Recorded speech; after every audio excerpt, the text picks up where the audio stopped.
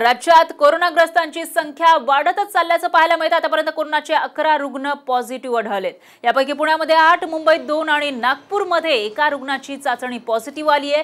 तर अमेरिकेहून 5 दिवसांपूर्वी एक व्यक्ती नागपूरमध्ये दाखल झाला।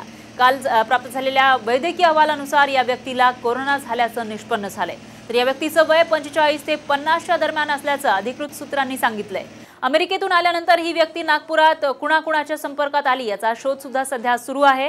दरम्यान देशातील कोरोनाग्रस्तांची संख्या आता 69 वर पोहोचली आहे। सर्वाधिक कोरोनाग्रस्त जयपूरमध्ये आढळून आले। तर मुंबईतल्या कस्तुरबा रुग्णालय परिसरातून आढावा घेतलेला आहे आमचे प्रतिनिधी रामनाथ दवणे यांनी। जगभरात ज्या कोरोना व्हायरसनं थैमान घालण्यास सुरुवात केली आहे, या कोरोना व्हायरसचे 2 रुग्ण मुंबईत देखील आढळलेले आहेत। मुंबईतील याच कस्तुरबा रुग्णालयामध्ये जे आहेत या रुग्णांना सध्या ठेवण्यात आले आहेत। चीनवरून भारतात आलेले हे 2 रुग्ण जे आहेत कोरोना विषाणूचा संसर्ग असल्यानं वैद्यकीय निरीक्षणासाठी जे आहे ते ठेवण्यात आले होते आणि त्यानंतर हे रुग्ण जे आहेत हे पॉझिटिव्ह कोरोना विषाणू असल्याचं जे आहे हे समोर आलेलं आहे।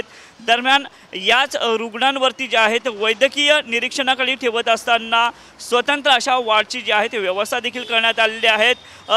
कस्तुरबा रुग्णालयामध्ये आतापर्यंत जे आहे ते 6 रुग्ण जे आहेत हे दाखल झाले होते। त्यापैकी 2 रुग्णांना जे आहेत कोरोना व्हायरसची लागण झाल्याचं जे आहे हे आता समोर आलं आहे। पुण्यानंतर मुंबई आणि नागपूरमध्येही कोरोना रुग्ण आढळल्यानं नागरिकांमध्ये सध्या भीतीचं वातावरण जे आहे हे आपल्याला पाहायला मिळतं आहे। दरम्यान या कोरोना व्हायरसमुळे आतापर्यंत जगभरात 4000हून अधिक नागरिकांचा मृत्यू झाला आहे। या पार्श्वभूमीवर जागतिक आरोग्य संघटनेनं कोरोना व्हायरसचे जगात महारोगराई जे आहेत पसरल्याचं घोषित देखील केलेलं आहे।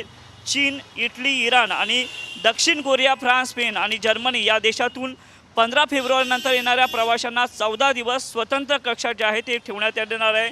सर्वसामान्य नागरिकांनी जे आहेत आता काळजी घ्यावी असं आव्हान जे आहेत हे प्रशासनाकडून करण्यात आले आहे। दरम्यान या कस्तुरबा रुग्णालयामध्ये स्वतंत्र कक्षाची उभारणी केल्यानंतर जे आहेत वैद्यकीय निरीक्षणाखाली या रुग्णांना ठेवण्यात आले आहेत। मात्र नेमकं उपचार जे आहेत हे कशा पद्धतीनं करायचा हा मोठा प्रश्न जो आहे हा देखील आता आरोग्य विभागासमोर जे आहे तो पडलेला आहे। त्यामुळे मुंबईकरांनी स्वतःची काळजी घ्यावी असं आव्हान जे आहेत हे टप्प्याटप्प्याने आता महाराष्ट्र सरकारकडून देखील केलं जात आहे। कॅमेरामन निलेशसह रामनाथ दवणे, साम टीव्ही, मुंबई।